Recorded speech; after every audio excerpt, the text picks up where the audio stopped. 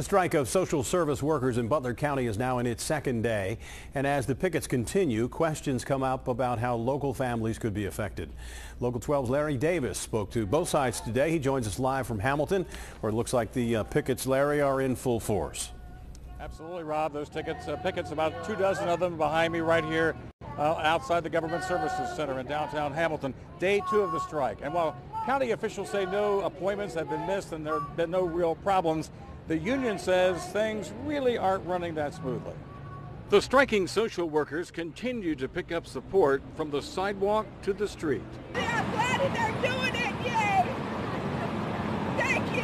Thank you. Union leaders came armed with documents showing a disparity in the pay raises received by supervisors versus social workers.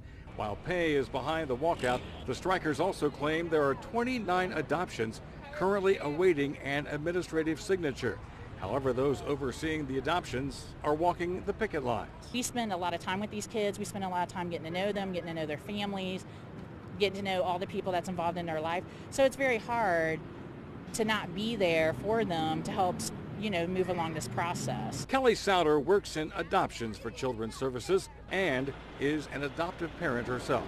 The union claims those adoptions are currently on hold, while the children anxiously await going to a new family.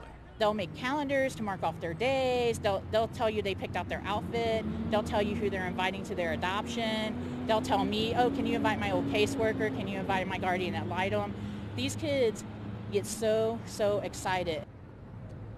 And Butler County spokesperson confirms that there are 29 adoptive cases in the pipeline right now, but he says that they are proceeding and there will be no delay in those adoptions.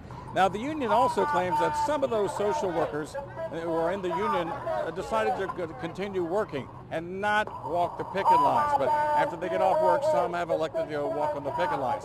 Now, the union claims that the county has told those workers that if they do that again, that they will be locked out of their office. The county says it has no knowledge of that. Live in Hamilton, Larry Davis, Local 12 News. Rob, back to you. Larry, thanks very much. Love to talk to you, but I bet you can't hear a word I'm saying.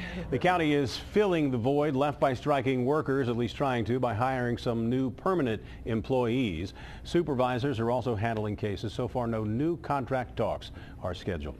Coming